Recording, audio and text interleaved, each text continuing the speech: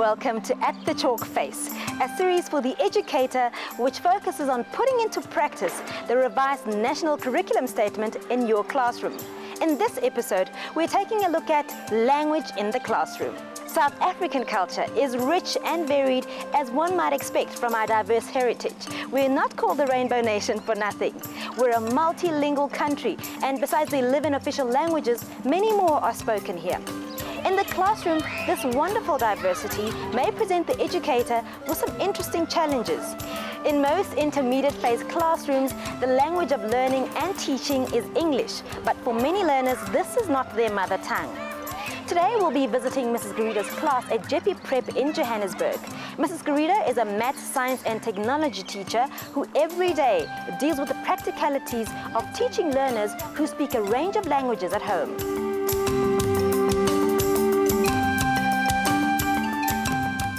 Do you find that language problems in maths, science and technology are harder than in any other learning areas? I wouldn't say it's harder. I would say that it's a problem across all the learning areas. All learning areas have different terminology. So the terminology in math, science and technology is difficult, but there is terminology in other learning areas that is just as difficult. So the learners in my class speak a variety of home languages. At the moment, I've got 5 language groups: Zulu, Sotho, Tswana, Portuguese, those children have come from Angola, and English.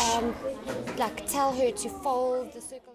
Children on the playground talk to each other in their home language or in English. It depends on how their core group of friends is organized, but a lot of them do mix home languages and English, very conversational home language. Sometimes children talk to each other in a language that I don't know. I don't teach in their mother tongue, I can't teach in their mother tongue, but I let them discuss and talk in their mother tongue. It helps them in the class to feel more relaxed and more confident, and they're able to participate and contribute more because of this confidence. And that is an advantage for me in that it helps them to understand better, which makes my job a little easier. The school governing body has an important function in planning and managing the school's language policy. The context and circumstances of all schools vary enormously, but all school communities need to be aware of the importance of an appropriate language policy. The language choice for this school is the first language is English, and that's the language of learning and teaching.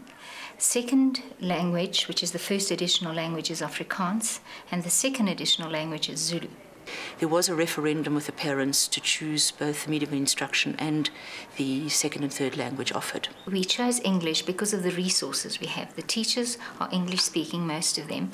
Then all the learning material is basically and mostly in English, so our textbooks are in English, our charts are in English, our additional material to support in the classroom are in English, so that was the logical choice.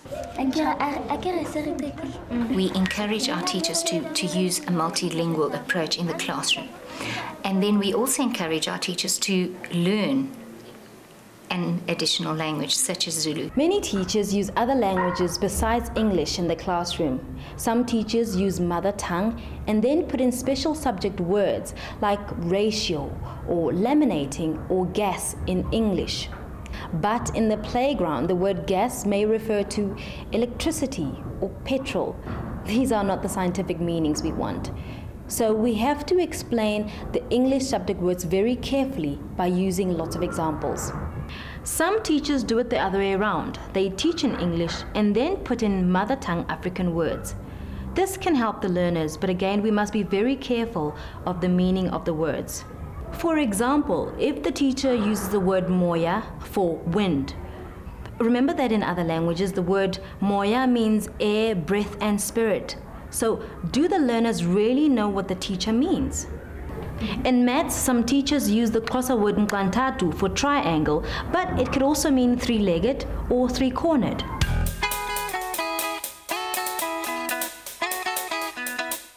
We are talking to Dr. Carol McDonald of the Wits School of Education. For 5 years, she studied the impact of changing from learning in the mother tongue to learning in English in the intermediate phase. This study was called the Threshold Project, and it produced a number of reports and a popular book called Eager to Talk and Learn and Think. Dr. McDonald, the Threshold Project recommended that children should begin learning in their mother tongue in the foundation phase and continue onwards in the intermediate phase. How did you come to that conclusion? Well, the Threshold Project, when it started, the policy was that children in African schools changed from their mother tongue in grade 4 to English as a medium of instruction in grade 5. And we were aware that that caused the children a lot of problems. They'd gone from 3 or 4 subjects in their mother tongue and changed over to 9 out of 10 subjects with long textbooks in grade 5. Now, we wanted to see what the precise effects of that policy was. We were aware that it was a very sensitive policy because parents wanted children to learn English and to learn through the medium of English as soon as possible. They felt that this was very important. And in the South African context, of course, it's a political issue as well as a curriculum issue. Now, we felt that we could establish that children learning an African language with a very good course in grade 1 and continuing with an African language were able to then transfer to English more easily than if they transferred too early and hadn't learned enough of their own language first. You claim that children who speak African languages could do more advanced thinking in their mother tongue rather than in English in grade 5. How did you show this? One of the things that we did was to test children's concepts on a one-to-one basis. These were Setswana speaking children. They were tested by a mother tongue speaker of Setswana, and I could understand Setswana enough to note their answers. And we asked them a number of questions, actually more difficult than the stuff that they had in their textbooks. On a one-to-one basis, they were able to think and express themselves in their mother tongue. For example, we had here a question about children looking at a range of different leaves. And then we asked them to name the shapes of the leaves, and then we asked them to group the shapes of the leaves. Now, in fact, in English, the children didn't have the names of things like these have small curves, or this has a heart shape, or this has a serrated edge. But as one of the 7 tasks in that experiment, the children were able to explain those kinds of things in their mother tongue. We also did another piece of research. What we had here was that one class got pre-tested on a concept test and another in English, and the second class got pre-tested in Setswana. And they got very similar marks on this pre-test, 40.7% and 43.9%. Now, the children who were tested in English then went on to have 20 lessons. This was also on plant structure. They were taught and they learned in English, while the second class had 20 lessons also, but they were taught and learned in Setswana. Then we tested them on the same test as the pre-test. Now, the children who had learned through the medium of English, their score was 42.3. So the improvement from the pre-test of what they knew before they were even taught was just a mere 1.6%. Now, what we had here in the second class, when the children were taught and they learned in Setswana, in the post-test, they actually scored 73.3%.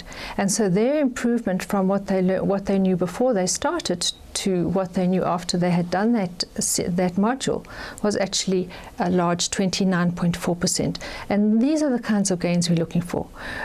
This was a typical kind of result, and we interpreted that as children using up all their psychological energy in simply learning the English and not actually learning the concepts.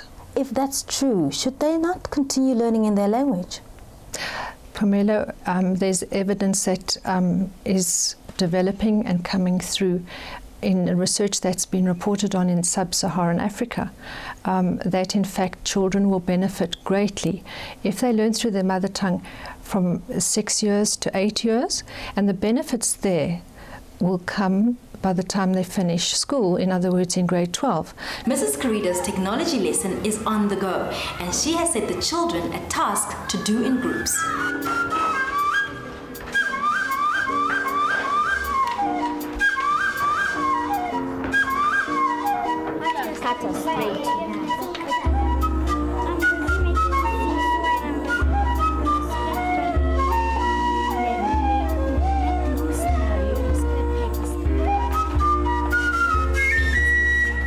Mpumelelo. What we've been doing is we've started working on pivots and levers in technology, and we've discussed what a pivot is and what a lever is. And they're now working in their language groups, and they're going to follow a set of instructions to make a seesaw so that they can identify where the pivot and the lever is on the seesaw.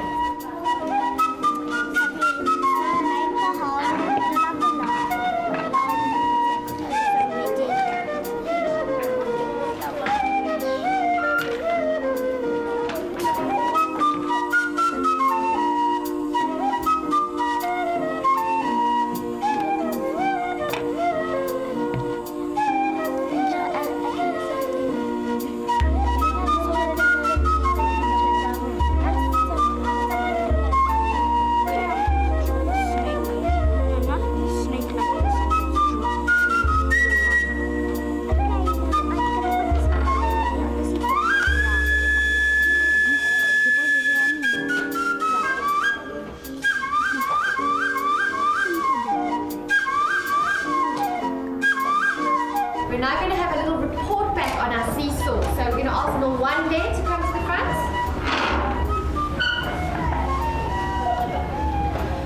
No One there. Can you show the class where the lever is on the seesaw? The lever on the seesaw is where the two pictures are sitting on. Well done. Azrael, could you tell us what was the most difficult part about making the seesaw? Putting the split pin into the lever and trying to make it stay there. What was for you the most fun? Playing with the seesaw after. And Azrael, can you show the class where the pivot is? Well done. Go sit, go sit, go sit. As the learners go through intermediate phase, the language becomes more demanding. The language is more than talking about scissors and other objects. Knowing the names of things is no longer enough.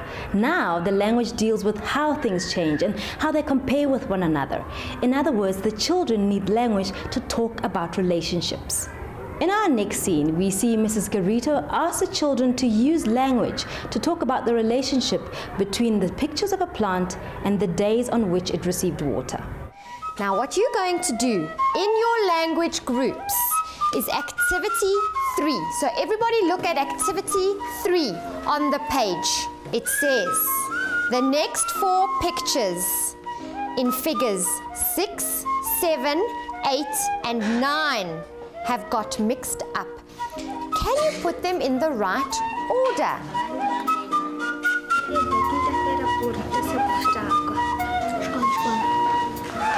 These learners are thinking hard. You can hear it in what they say. They're using the kind of language we need for comparing, explaining, and predicting.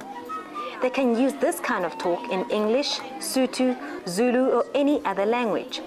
The important thing is, this is the kind of talk they need for success in maths, science, and technology. They're not just learning the names of things, they're talking about relationships between things. Figure 6, and then figure 7, and then figure 9. Now that you've discussed your answers with your groups, we're going to have a short report back. Graham, Sasha, Ruth, Mishka, come up to the front.